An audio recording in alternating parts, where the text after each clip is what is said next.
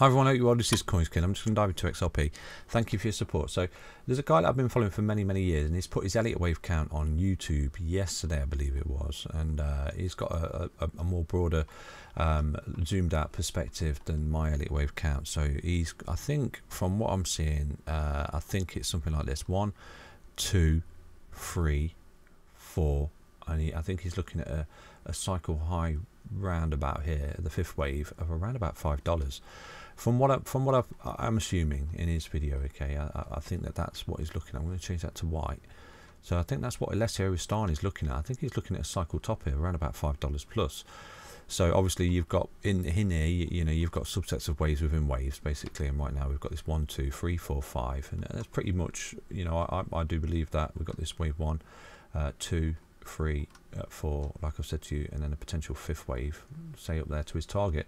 We change that subwaves to yellow right now. Okay, so you know, valid, absolutely valid, but I wish he'd posted. But the thing I wish he'd posted is the ABC correction projection that he's got, you know, because obviously, as you're fully aware, at the end of each wave you have an ABC correction, and you know, usually with Elliott wave theories and wave 5 it extends. You have a larger ABC correction right there, and then you enter, you know, that's the bear market basically, and then you come out the other side with a new Elliott wave structure right here. So is he saying that this is a cycle high top? Is this the end of the bull run right here? I wish he was a little bit more transparent, but it doesn't mean he has to be. But yeah, I mean, is that it? You know, and that would kind of tie up with this next impulsive wave which we are seeing here off this low, off this high just here. We're looking at that impulsive wave. So with the overshoot potentially, let's say, you know, we get a little bit bullish and we actually get a little bit overextended from the 168 and end up at the 2, you know, get the overshoot just there. So is that it? Is that what we're looking at for XRP in this bull run? You know, this fifth wave here, is that what we're looking at just there at the 2? You know, or are we just going to get to the 1618 just here? You know, not quite to the $5. Are we looking at that fib extension and then entering the bear? So this is all possibilities, isn't it? This is what's in front of us. So let me just drop this larger fib out right now. I'm going to hide that.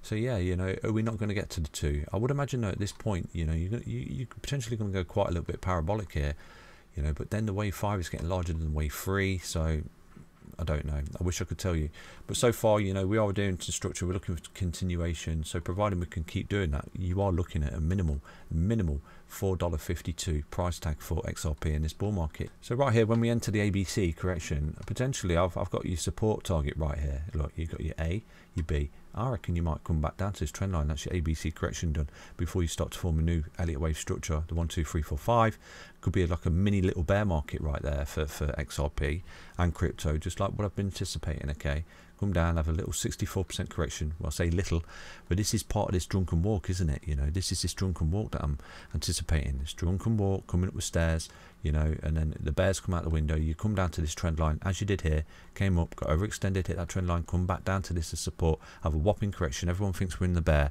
but then that's when we get the continuation, we get the overshoot, and we start pushing onto these projections here for XRP.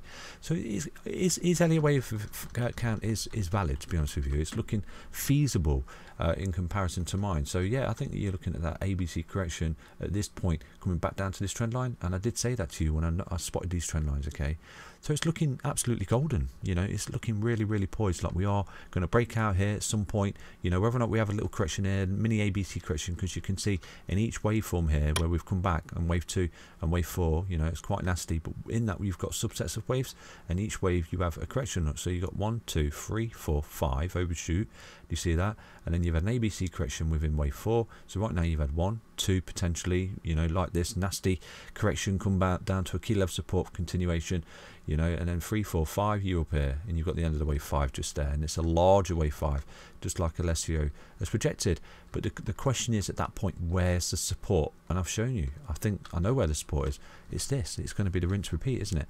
Break this level of resistance, boom, met that technical target. Correction down to this level of resistance, back testing, turning to the point, boom, target met. Come up here, break that level of resistance, get overextended to the 1618. What are you going to do? Where's your support?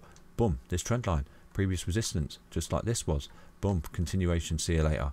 You know, nominal 60% correction right there for XRP. So again, this particular trend line, if we come up here and we roll over and everyone thinks we're entering the bear, this could offer a fantastic opportunity moving forward, because you're looking at that ABC correction right there down to that green trend line for continuation. You know, everyone at that point will think we're entering a bear market, but I think this is the whole point of this slow drunken walk that we're in now for crypto. You know, this sort of parabola, this mania runs that we've got down here, which I've spoken to you about before, is gone basically, especially for XRP. It's there. This parabola exists in up and coming projects, you know, your smaller cap altcoins, but in the larger projects, this parabola, this mania here, you know, this one massive impulse to $27, it's not going to work like that. It's a slow drunken walk to these projections, okay, which, you know, they're projections and they still exist until you lose the low down here. Then the fib extensions are out the window. Do you understand that? So yeah, I mean, that's XRP. It's looking good. It's a long journey. You know, it's a long drunken journey. I keep saying this to you. It's a long journey. It's not going to get there overnight, but you are looking at a beautiful impulsive wave up to this $4.52. I think you are going to be looking at a new all-time high for XRP in this bull run. At that point, you know, not financial advice, but think about your position in XRP, because you will have an ABC correction. It ties up with LSEO's larger Elliott wave theory, 1, 2, 3, 4, 5. You know, it's playing out like a box, isn't it? You know, so that's XRP. It's looking good. It's looking golden. It's all about this level of support and resistance at the moment, though. You know, lose that support that I've given you at 104. You're looking at a correction. I've given you support targets. Break that resistance there for XRP, and you're looking at, you know, getting a party started and looking at a new impulsive wave to the upside here. I think it's 157, and with that, you're really getting the party started, and you're breaking out of, you know, you're coming up to this green trend line here, which I'll remind you. Let me tidy this up. Let's hide that.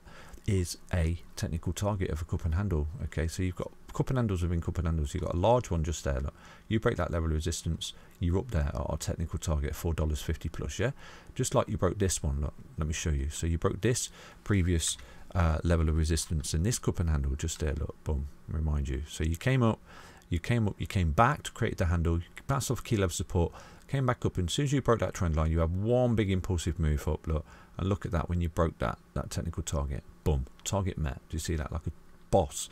Create another level of resistance, which is a new trend line, which we fell back to as support, bounced off. We break this trend line, come up here, 450. You're going to come back down there to this trend line in an ABC correction. Again, lose that. You could be looking at this trend line as an ABC correction, a deep correction, a bear market, basically. Let's have a look from this high here. You know, this trend line will be around about 60%. That trend line will be around about 90%. So it's one or the other, isn't it, in a bear market? But again, millionaires made in bear markets. Remember that. So that's XRP. Take care, everyone. Back soon with another update on XRP. Stay healthy, stay strong. Thank you for your support. Take care. Bye-bye.